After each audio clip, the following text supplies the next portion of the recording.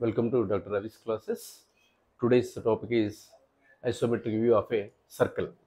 So you will be learning how to draw isometric view of a circle in today's class. Now, in order to draw the isometric view, first of all you have to draw the orthographic view of a circle. So let us draw orthographic view.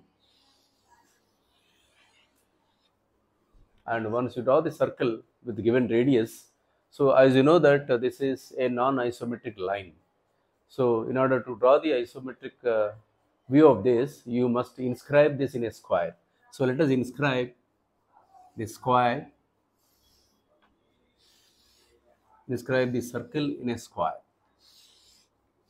And let us give the names for the corners. Let us call 1, 2, 3, 4. So let us draw the isometric view of this square in front view as well as in top view.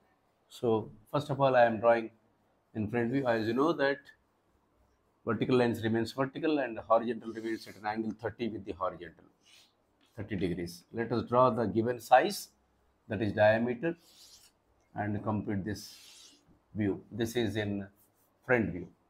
Similarly in top view.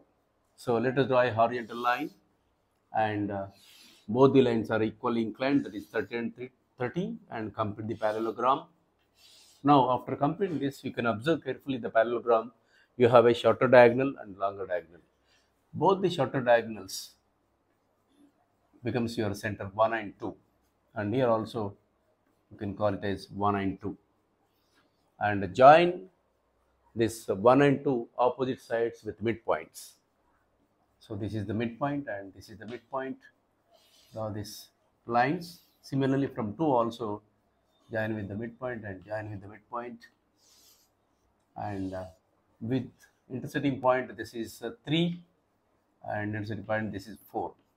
So let us draw a circular arc with one eye center, join these 2 points, and 2 eye center, join these 2 points, and 3 eye center, join these 2, and 4 eye center, join these 2.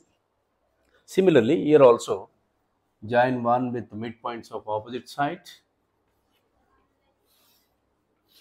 and 2 eye center, midpoints of the opposite sides. You got 3 and 4, mark 3 and 4 with 1 eye center, draw a circular arc with the 2 eye center, join these 2 points, 3 eye center, join these 2, and 4 eye center, join these 2. Now you got the isometric view of a circle both in front view and top view. Thank you.